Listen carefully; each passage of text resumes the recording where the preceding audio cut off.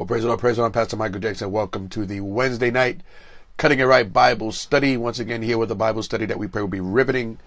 A Bible study that you can definitely say that you learned something. A Bible study that you can say that touched your soul, not just your mind. A good Bible study is one that will not only make you think, but it will give you something to apply to your life. And so that's what we're here. That's what we do. And we praise the Lord for allowing us the opportunity. We are streaming right now live on Facebook. We're streaming live on YouTube and live on Spreaker.com. That is our podcast platform. We thank you for all of those who do listen in and download this particular podcast and many of our other podcasts. I thank you for downloading our podcast. Once again, we come to the name of the Lord Jesus Christ, who is able. He alone is able to bring healing. He alone is able to bring deliverance to your life. And he, of course, can bring salvation to your life. So if you know anyone who is in need of any of those things, tell them right now to tune in to the Cutting It Right Bible study. You will hear the truth here, and you will hear a word that will hopefully touch your heart and touch your mind and touch your spirit, and cause you to walk with the Lord in a greater way. Amen. You can also go over to our website located at that'stheword.org, and you'll also go over to YouTube and also visit our YouTube channel. And while you're there, you can subscribe to our channel. Amen. We're going to pray. We're going to go right into our study.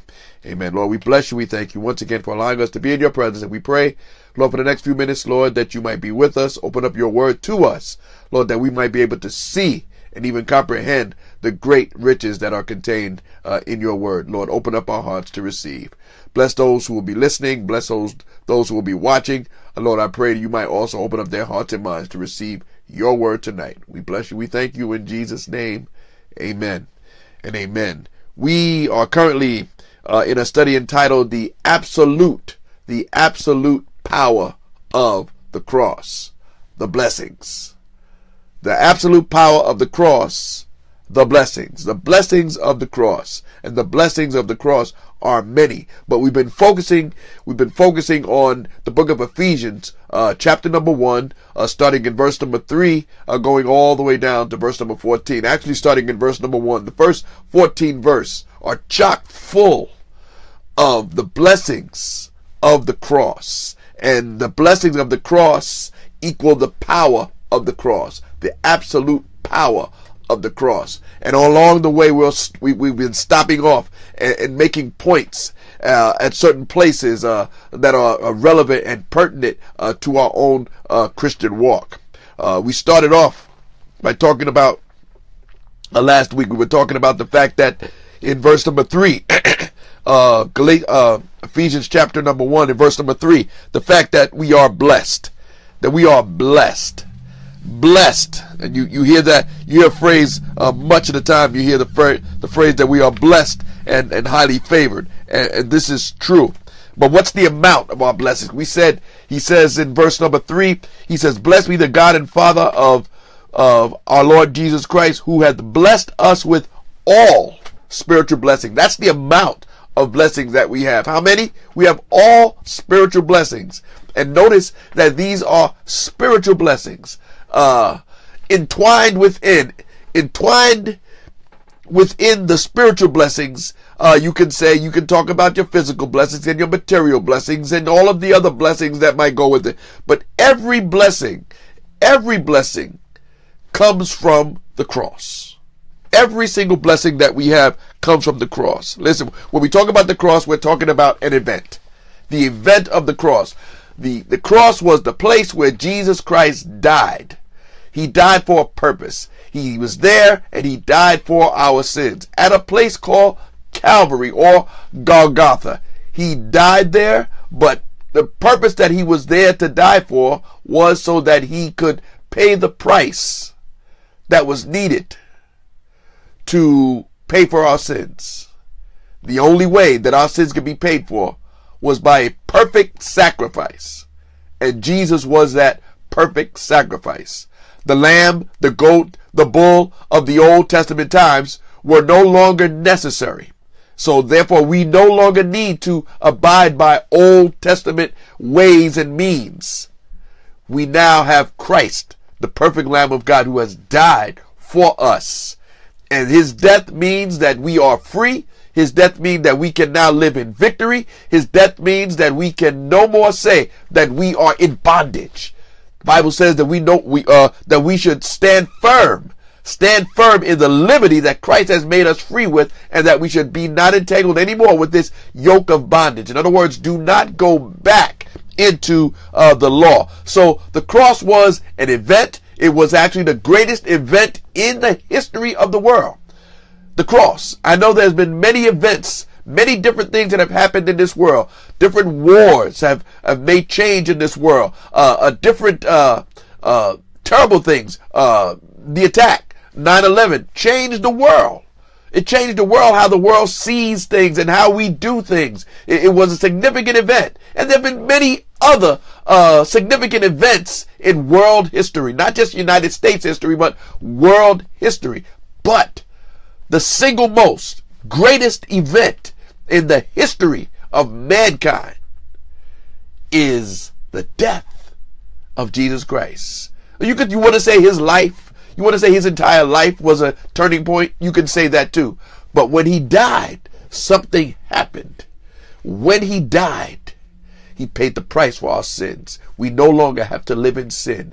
We no longer have to say there is no hope. We now have a Savior, Jesus Christ, who died for our sins. So the cross is an event, it's a place, and it's also a process. And we've been talking about that process that we are still undergoing, because we are still living out the blessings. And all the blessings of the cross, we cannot even begin to number the blessings of the cross. We cannot even begin to number them, because they are countless. Listen, Jesus Christ is the source of all things. Every blessing that we have, Jesus Christ is the source. It's because of Jesus Christ that we are justified. It's because of Jesus Christ that we are sanctified. It's because of Jesus Christ that we will be glorified. It's because of Jesus Christ that we can say that we have his grace upon us. It's because of Jesus Christ. Every single blessing that we enjoy is because of Jesus Christ. And so we need to thank him. Every blessing that we receive. Jesus said in John chapter 14 and verse number 6, he says, I am the way, I am the truth. He says, I am the life. He says, no man comes to the Father except through me. Those were the words of Jesus himself. And so we need to pay careful attention to that. Not only is the cross the source of all blessings, the cross of Christ is the only means, is the only way by which all these things are given to us. It's through the cross. Through the cross. Everything happens because of the cross. Everything. Everything.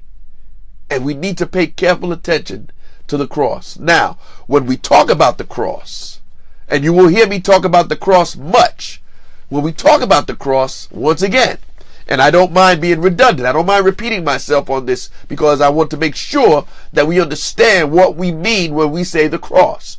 When we say the cross, when we continue to say the cross, I am not speaking of the wooden beam that Jesus Christ died on. No.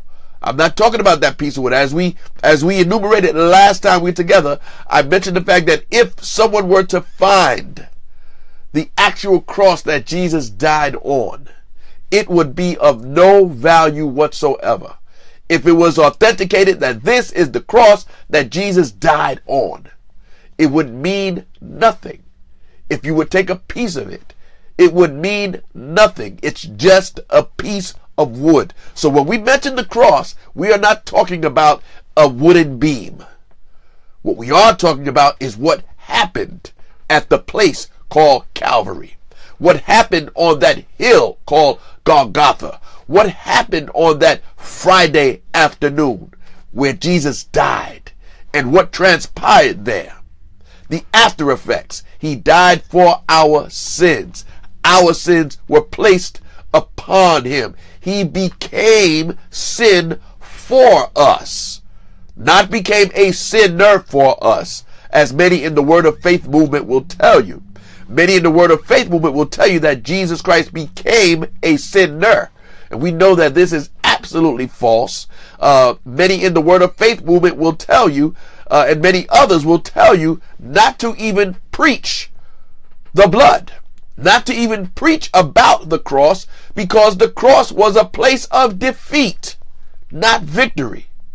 They say that Jesus Christ did not complete his work of redemption on the cross. He completed it in hell. Now we know that this is a lie. This is another one of the doctrines of devils or demons that the Bible speaks about.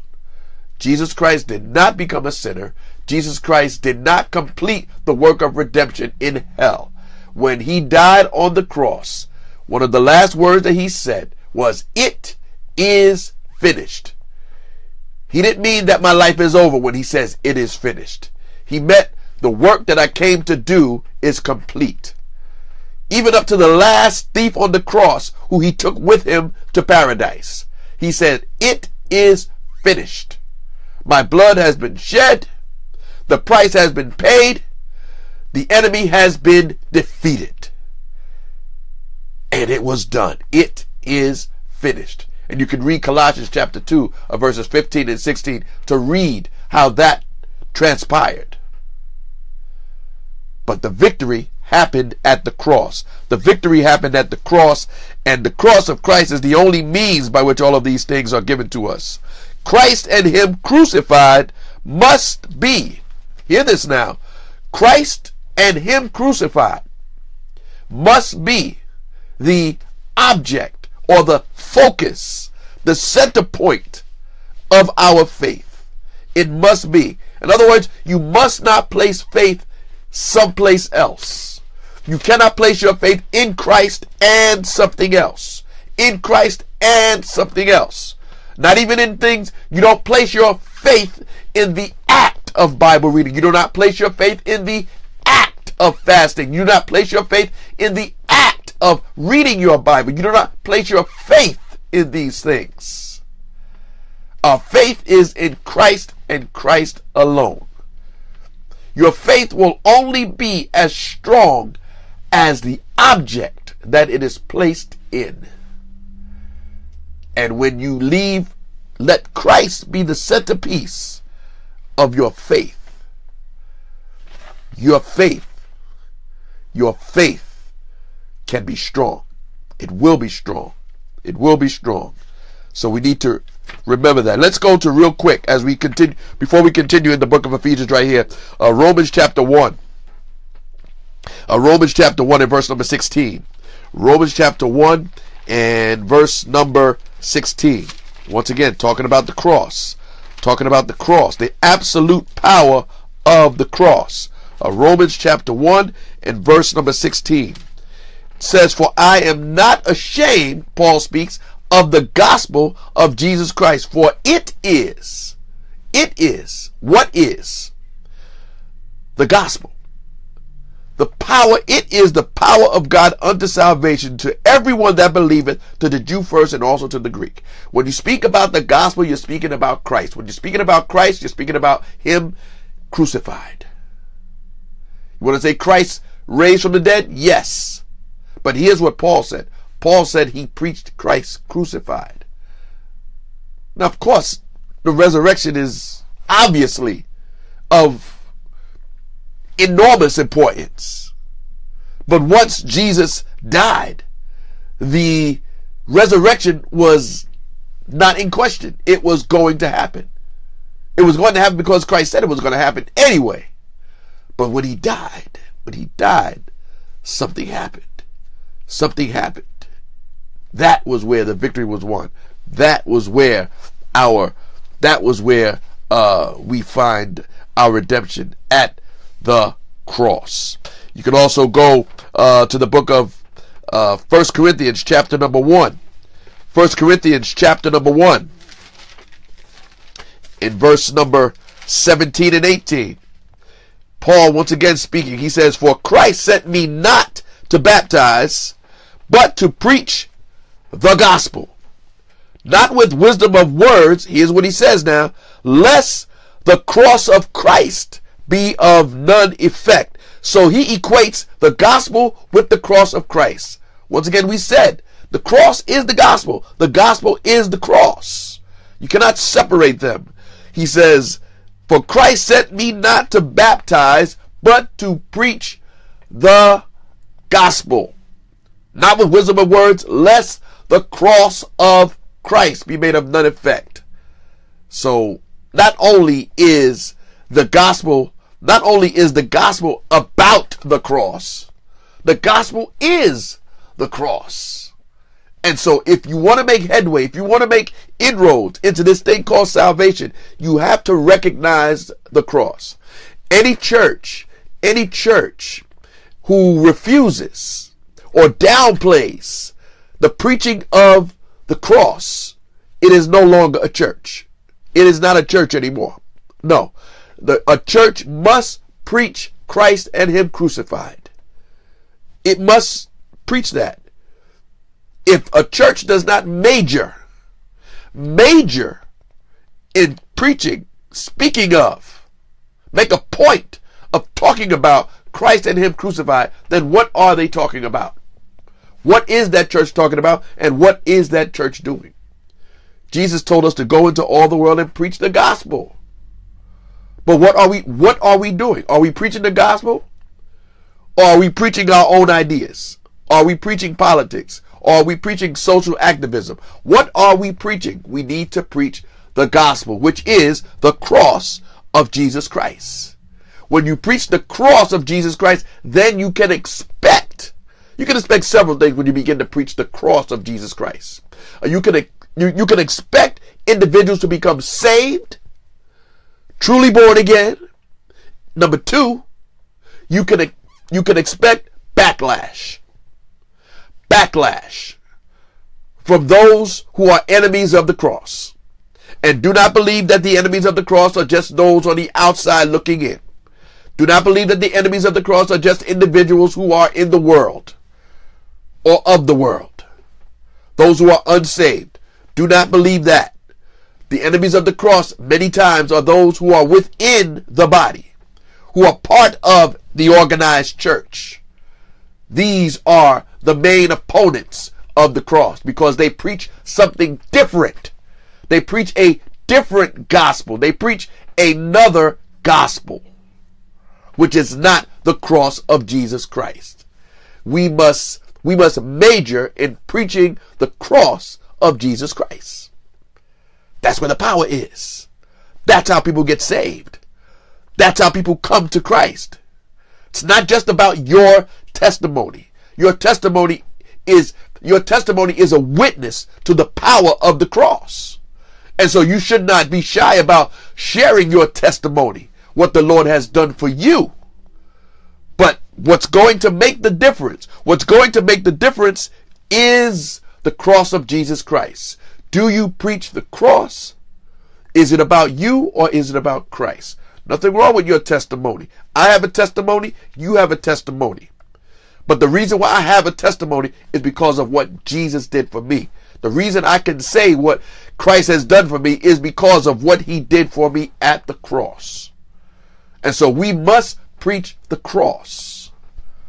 Once again, if a church is not actively preaching the cross of Jesus Christ, talking about the cross, then that church is neglecting its duty.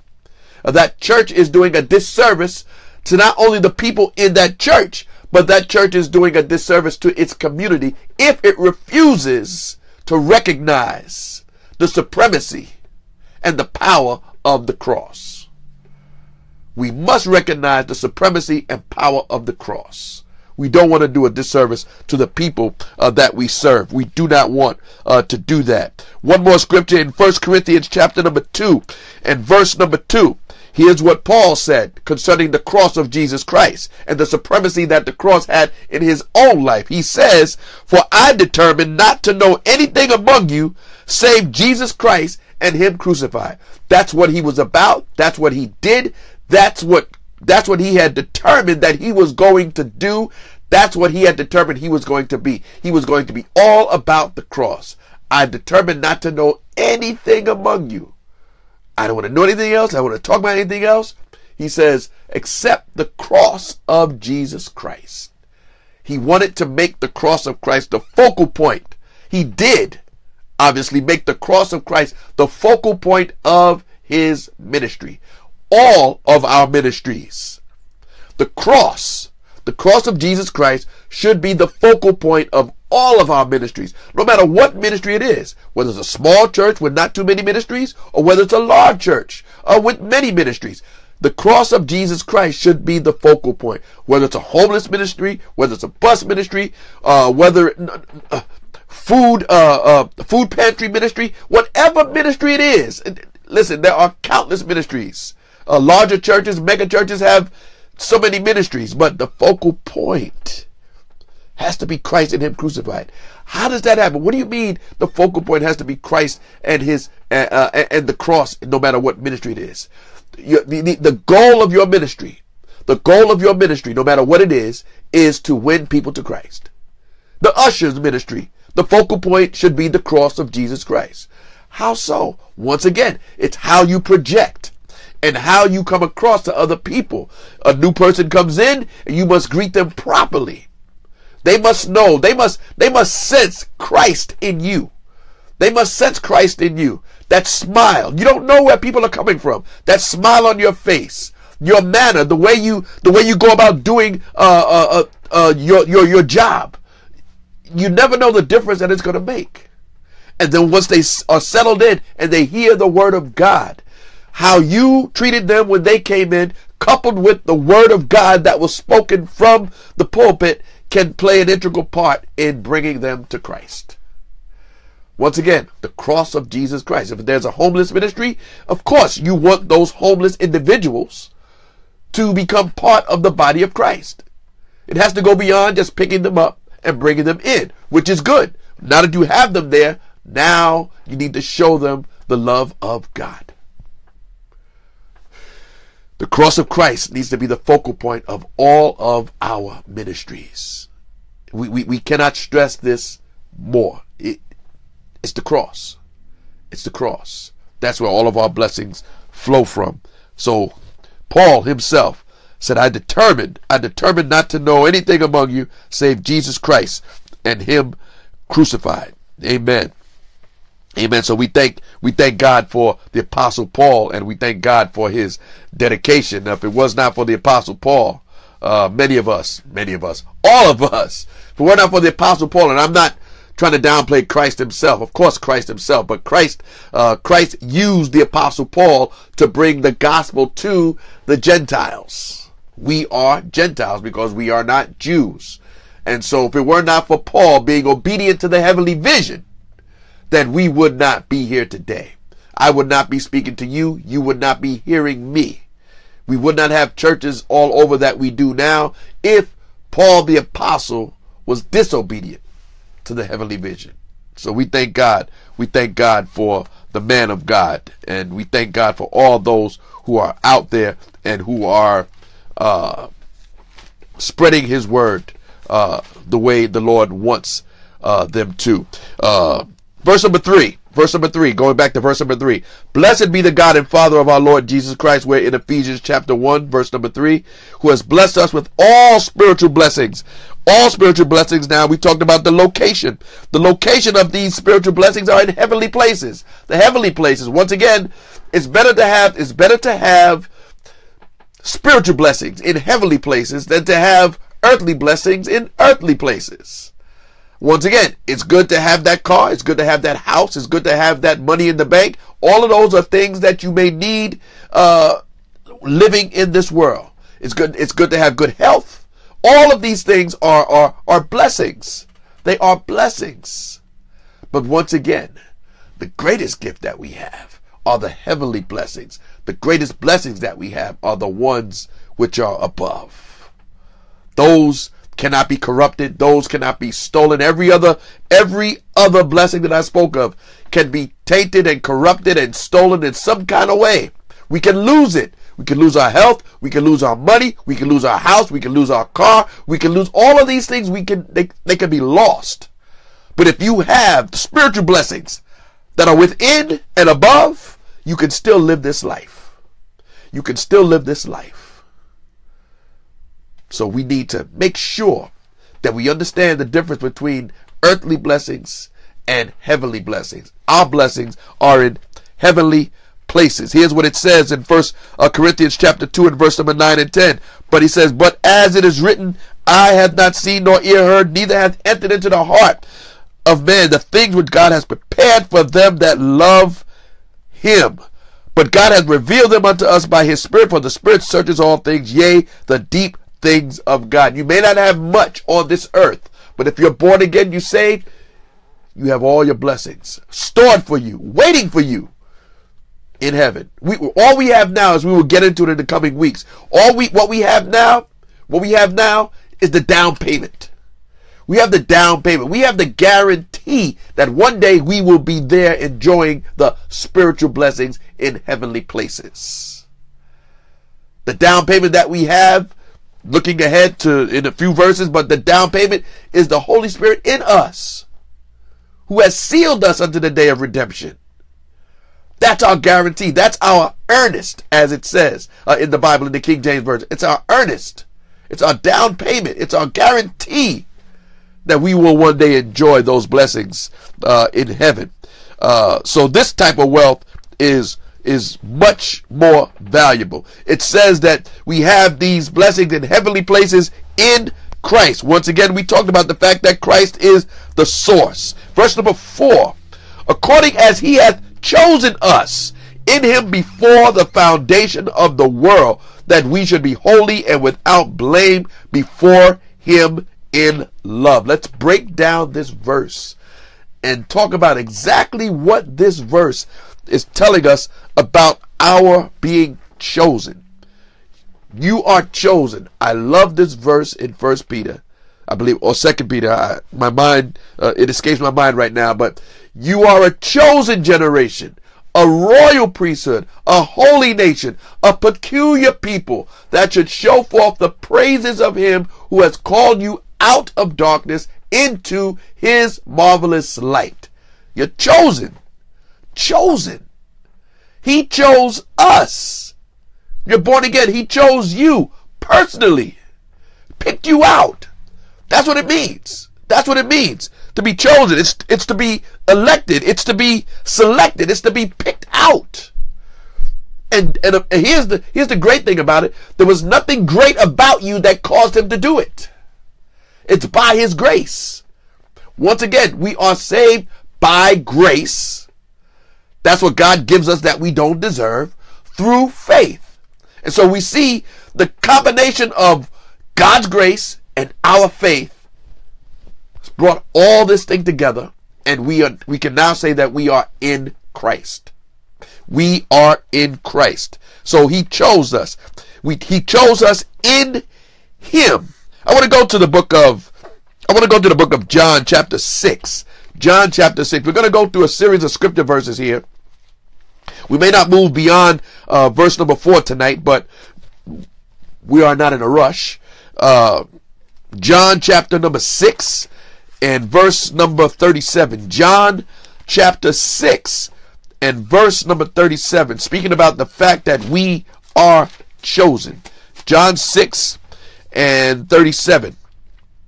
It says, all that the Father giveth me shall come to me, and him that cometh to me I will in no wise cast out. Once again, talking about God's sovereignty and man's responsibility. God chooses and we come. God chooses and we come. And he says, when we choose to come, he will not cast us out. He does not cast us out. If anyone comes to the Lord in sincerity, and God knows the heart, if anyone comes to him in sincerity, he will not cast them out or push them aside. It will not happen. It does not happen. It cannot happen. The Lord will not break his word.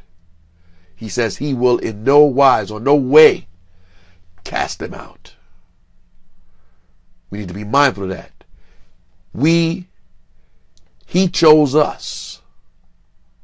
He chose us first before we ever chose him. That's something important to remember. In verse number 39, just go down to verse number 39, John chapter 6 and verse number 39. And this is the Father's will which hath sent me, that of all which he hath given me, I should lose nothing, but should raise it up against that last day. Now, these next few verses are going to speak about the fact that when you are saved, once again, there's a lot of controversy, and we're not going to try and win an argument tonight. Of course, at any time, we're not trying to win an argument, but there are two sides. There are those who believe that you can lose your salvation, and there are those who believe that you cannot lose your salvation. These verses are obviously stating the fact that you cannot lose your salvation. He says in verse number 39, of all which he hath given me, I should lose nothing. He is speaking about individuals. He is speaking about the same individuals in verse number 37. Him that shall come to me, I shall in no wise cast out. And he says, all that he gives me, Jesus says, all that the Father gives me, I will lose nothing. I should lose nothing. Now, once again, we see in the case of Judas, Judas did not belong to Christ. He did not belong to Christ. Christ chose 12 men, and Jesus out of his own mouth said, one of you is a devil. He was not saved. He was not born again. He was not a man of God. He was not a believer. He went along. He saw all the things that Jesus did.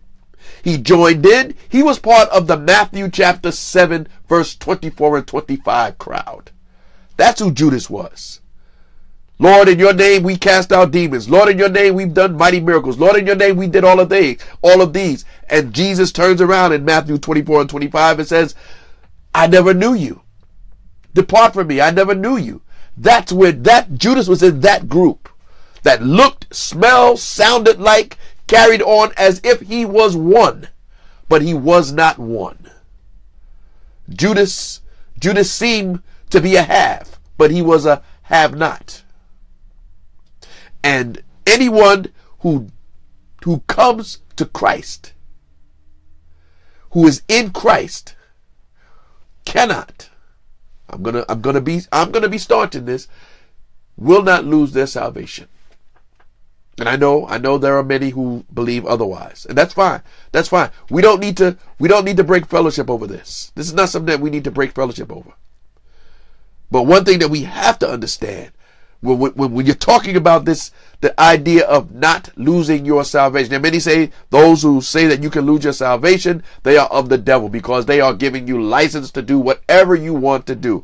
Anyone who is truly born again is not going to believe in that way. And if they do believe in that way, the Holy Spirit will be very quick to put them in line. If you are truly born again, you're not going to say, hey, I can do whatever I want to do. It doesn't matter what I do because I'm saved anyway, and I'm not going to lose my salvation, so I can sin all I want. No, that's not the mind of a saved person. That's not the heart. That's not the spirit of a saved person who is going to say, I can't wait to sin because it doesn't matter because I'm already a Christian. No, that's not the Christian mind. That's not the Christian mind. And so anyone who thinks that way is teetering on the edge. They may not be saved. Maybe they need more teaching, but they may not be saved. If you're going around thinking that because you're in Christ and you cannot lose your salvation, then you can sin at will. Never can you sin at will. Shall we continue in sin that grace may abound? Paul said, God forbid. He said, oh no. He said, of course not. No. So that's a faulty idea that those who believe in eternal security, in other words, the continuance of salvation in individuals, it's faulty to believe that we believe that it means that you can just sin at will. No, You cannot. Let's go over to Acts chapter 13. Acts chapter 13. Acts chapter 13, talking about the fact that we are chosen. We are chosen by him. That's the plan. That's the plan. That's the plan that God has chose, that we be in him. Acts chapter 13 and verse number 48.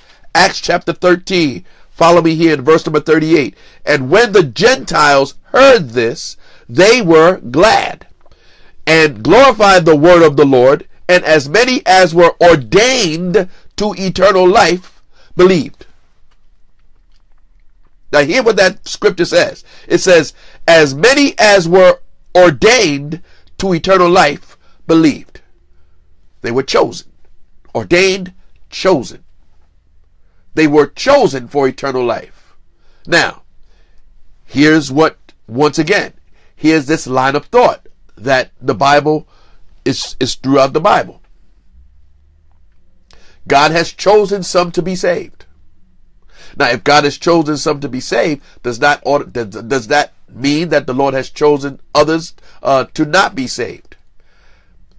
It has to mean that. But God, once again, God knows the heart of everyone. God knows what direction everyone is going to go. But yet and still, the word of God goes to them. Everyone has an opportunity. We are told to preach the gospel to everyone, to every creature. We don't know, when you speak to someone about Christ, you don't know if they're ever going to get saved. Your prayer is that they become saved. The Bible says that God is not willing that any should perish, but that all should come to repentance. And so each individual is responsible for his or her choice. God is not in heaven causing people not to call upon his name because they're not chosen. Everyone, they are chosen.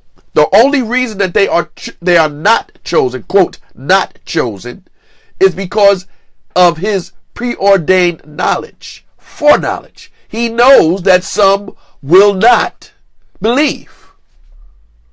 And so obviously, if they do not believe, it extends to the fact that they were not chosen. But it's not so much God that made that decision. They have already made that decision because the Lord knew that they would not. Sounds complicated, but it sounds simple to me. Okay? So once again, it is the Lord who has chosen us. As many as were ordained to eternal life believed. We can go over to 2 Timothy. 2 Timothy chapter number 1, verse number 9. 2 Timothy chapter 1 and verse number 9. It says, who hath saved us and called us with an holy calling, not according to our works, but according to his own purpose and grace, which was given us in Christ Jesus before the world began. Once again, the foreknowledge of God. It was already in the mind of God that we would be saved. And not just individually, but it's the entire plan also. Let me put it out that way. It's the plan also. And so we must make sure that we understand that we're chosen by Christ. One more scripture in Second Thessalonians. 2 Thessalonians chapter number 2 and verse number 13. 2 Thessalonians chapter 2 and verse number 13.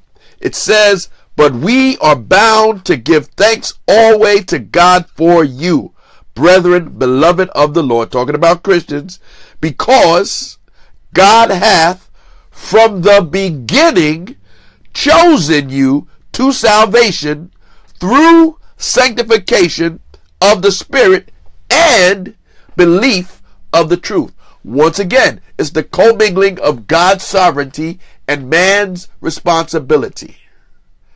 God's action and man's action. Salvation. Salvation. Okay? From the beginning, God has from the beginning chosen you to salvation. How? How did he choose? Through sanctification of the Spirit. In other words, In other words, by the activity or the work of the Holy Spirit in redemption or convicting your heart of your sin, and of the belief of the truth. So once the Spirit of God begins to do his work in your heart, once you are convicted of your sin and you realize that you are a sinner, the next step is to believe. That goes to John chapter 3 and verse 16. For God so loved the world that he gave his only begotten Son, that whosoever believeth on him should not perish, but have everlasting life. Ephesians chapter 2, verse 8 and 9. Ephesians chapter 2, verses 8 and 9. It says, for by grace are ye saved through faith. That is the belief. Once again, through faith, and that not of yourselves. It is the gift of God, not of works, lest any man should boast. Once again, it's not by works of righteousness that you have done. You are chosen not because of who you are. You are chosen not because of the great things that you have done. You are not chosen because of some great work that you accomplished. No, you are chosen by his grace through your faith. You believed, you were saved. This is how it happens. That's the process. That's the process. And so, once again, it's God's activity and man's responsibility. They're equally necessary when it comes to salvation. That's how it happens. That's how it happens. Okay? All right. Verse number 4. Let's go back to Ephesians chapter number 1 and verse number 4.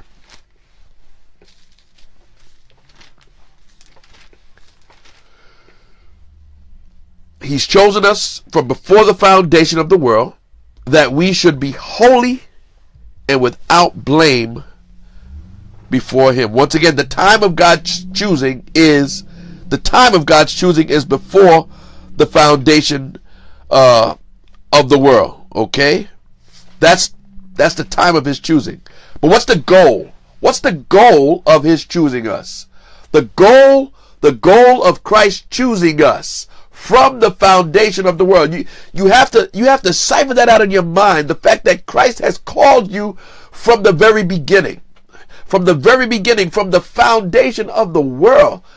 I mean, when you begin to think that out in your mind, when you begin to roll that over in your mind, it is astounding when you think about it. Little old you, little old me, that we were in his mind, even at the foundation of the world, way back before Genesis 1:1. We were in his mind, and he was putting this together. And you and I were there, in his mind, in his heart, that we were chosen, foreordained before the foundation of the world. That is amazing. Amazing. The creator of the universe.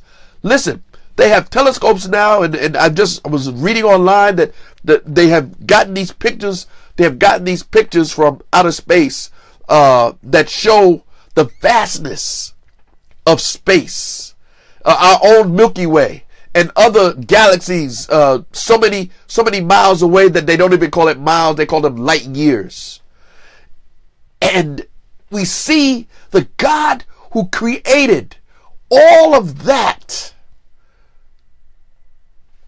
had us, these few little molecules, these few little pieces of flesh that we are, and he had us as his prime source.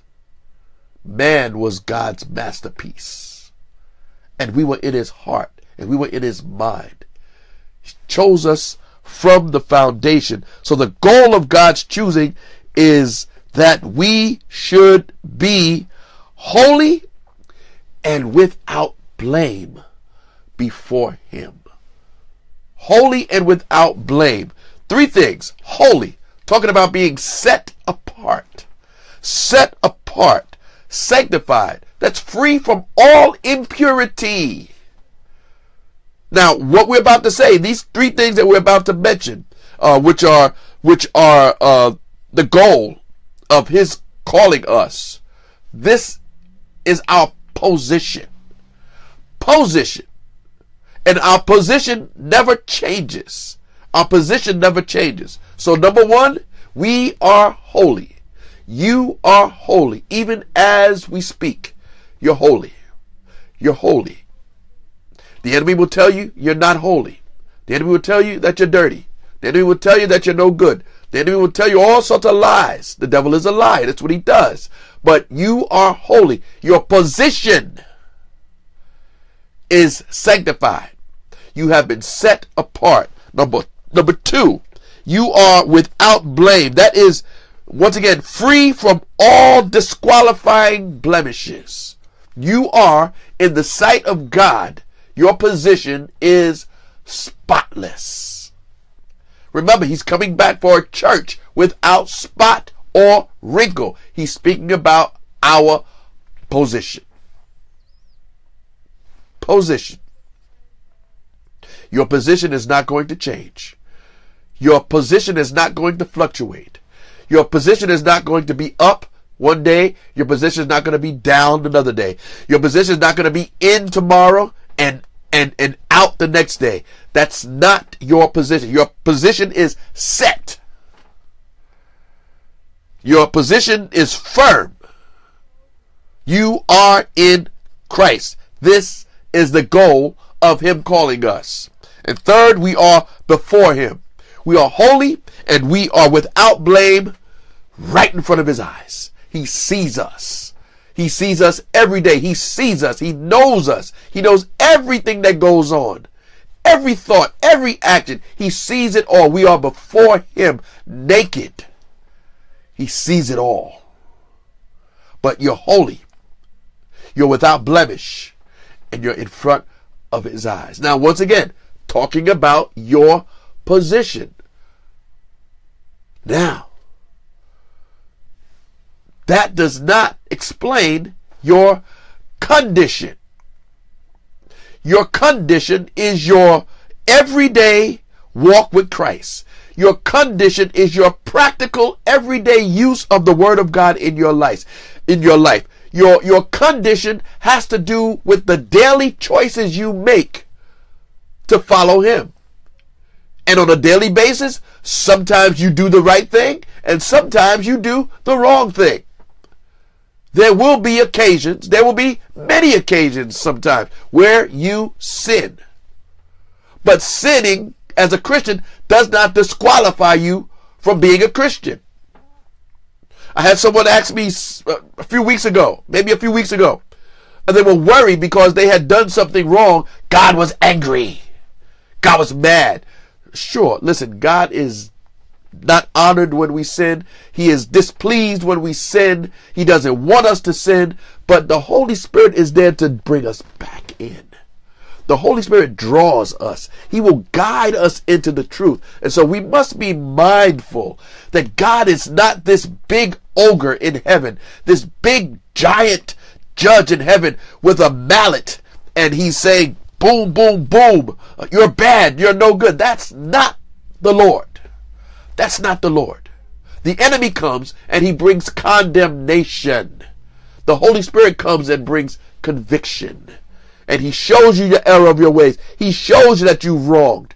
And when he shows you that you've been wrong, you need to respond to it. When he reveals to you that you have sinned, when he reveals to you that you have come short of his glory, then you need to respond positively. In other words, come to him when he calls, when he draws you. Come. Do not continue to push the Lord away. Do not be rebellious and say, I'm okay when you're not. All of these things are not pleasing to God. But they do not disqualify you from being a Christian. Once again, and we'll get more into it next time we get together, you are sealed. You are sealed. Sealed. And that means a lot when we talk about being sealed. So as God sees you, as a Christian, as God sees you, He sees your position, and yes, he sees your condition too. Once again, don't get me wrong. He sees when we do wrong, and he deals with us on an individual basis when we sin. 1 John 1:9 says that you're going to sin. And so the Lord has made provision for us when we sin, not if we sin. The Lord has made provision for us when we sin.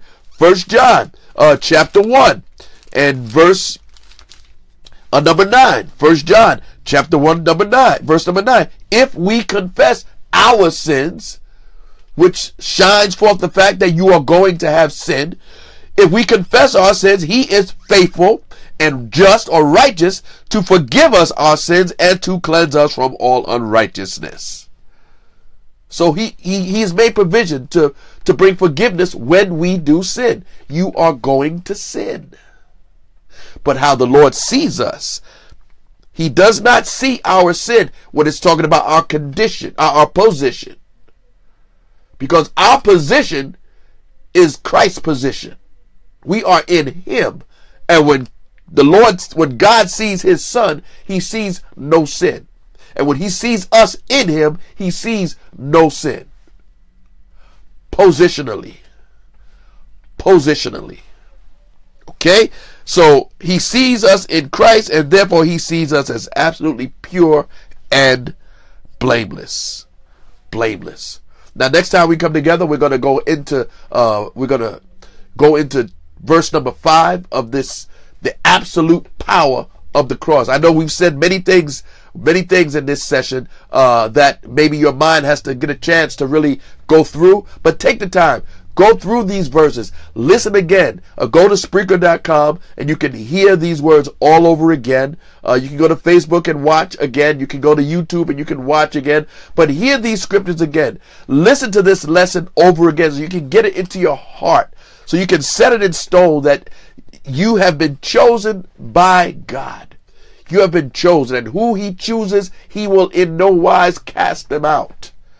If you are saved, you are saved. The problem that people have is they see someone who looks saved and sounds saved and acts saved, and they're in church and they're doing saved things, and all of a sudden their life goes haywire and they're no longer in church and they're outside of the church doing all sorts of things, carrying on as if they never knew the Lord. And we wonder what has happened. Well, what probably happened, without being a judge of anybody's life, what probably has happened is this individual was never truly saved. Being saved is not about how much time you spend in church and do all the things that church people do. If you blend in with them, listen, the church is the best place to go and hide. You can do all the things that church people do. Church people. And still come away empty-handed, not knowing Christ for yourself. That's why it's the job of the church, as we said at the outset, it's the job of the church to preach the cross, to preach Christ and him crucified. It is the power of God unto salvation, or the power of God that leads to salvation. The preaching of the cross, not anything else. The preaching of the cross. It must be a major part of what the church does and what the church is about. Bringing others to Christ. Amen. Well, amen. We want to thank God. We thank God once again for the opportunity to come before him. Once again, go to our website at that'stheword.org, and you can also go to our YouTube channel and subscribe to our YouTube channel there. You can also go to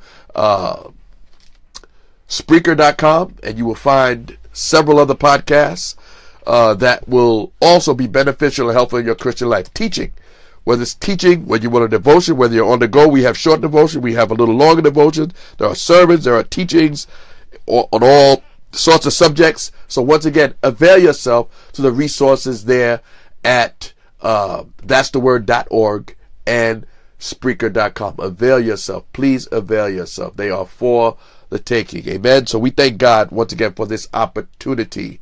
Don't forget to share this page with someone if you're on Facebook, tell someone about the Cutting It Right Bible Study. Tell them that we are here every Wednesday night at 8:30, and we are here teaching a word that we pray will be beneficial to your personal Christian life. Amen. I'm Pastor Michael Jakes. It's been a pleasure. I've enjoyed it. I hope you have too.